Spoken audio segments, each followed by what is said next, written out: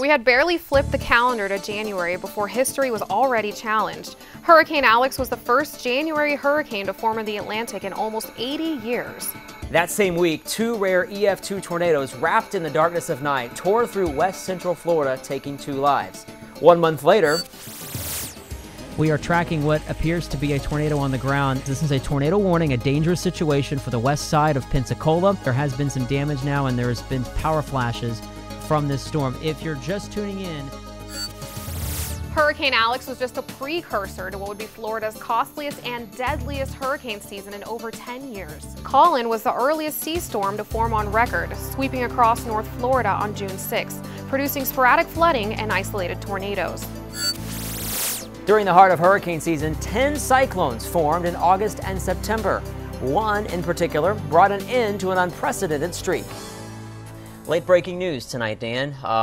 We know a lot of folks are up late, probably a little anxious about this storm. We now have a hurricane warning. A storm named Hermine was a game changer in Florida. The very worst of it now starting to move in. The eye is, if it's not already on shore, you could argue that it's starting to come on shore right now. The nearly 11-year hurricane drought was over. I've never seen it come in that fast, and that's sort of the reaction everyone has said. It could have got really bad really fast. Knowing what we know now, I would probably never stay. The J-storm, Julia, went mostly unnoticed by Floridians, but not by meteorologists. Julia was very weak, but it formed over land. This was a first in Florida. Near the end of September, we were a bit uneasy in the storm center. We knew the hurricane season was far from over, but no one could have predicted what happened next. Hurricane hunters flew into the system late Wednesday morning, where they found that closed low level of circulation. This is a very complicated atmospheric setup over the western Atlantic. This is a quote from the Hurricane Center. Hurricane conditions in Florida cannot be ruled out at the present time. We have a lot more runs now, a lot more runs trending in this direction. So that is catching our eye a little bit. A group of models now take the storm uncomfortably close. Today is the day to prepare. Don't wait until it becomes more clear what the details are going to be before you begin preparing. This is going to be a Cat 3 or Cat 4 moving right up against the coast, something we haven't seen in Florida in almost 11 years. I want everybody to survive this.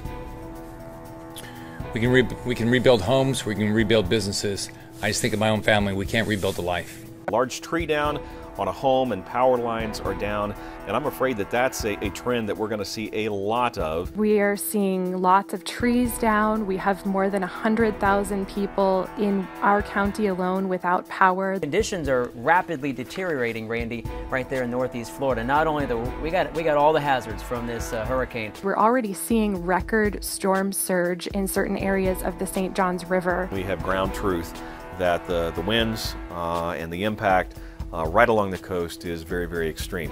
At Daytona, the waves were crashing over the wall and into the swimming pools. And the hotels, the windows were shattered and the curtains were flying out into the wind. We were very, very fortunate that the core of these major hurricane force winds stayed just offshore the state of Florida. A shift to the center west by about 50 to 75 miles would have made the difference of you and I having a very different conversation about the 2016 season.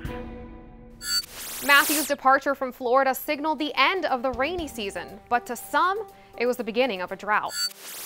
Meanwhile, in the tropics, a seemingly fitting bookend to a wacky season, Otto was the latest hurricane on record to form in the Caribbean. It moved over Nicaragua Thanksgiving Day, the furthest south a cyclone has ever made landfall in Central America. With 4 tropical systems and all the tornadoes, 2016 will certainly go down as an active year in Florida. And it was the strength, timing, and location of these storms that truly made it historic. From the Florida Public Radio Emergency Network, home of the mobile app Florida Storms, I'm Deborah Alberto. And I'm Jeff Hoffman, wishing you a happy holidays and sunny skies for 2017.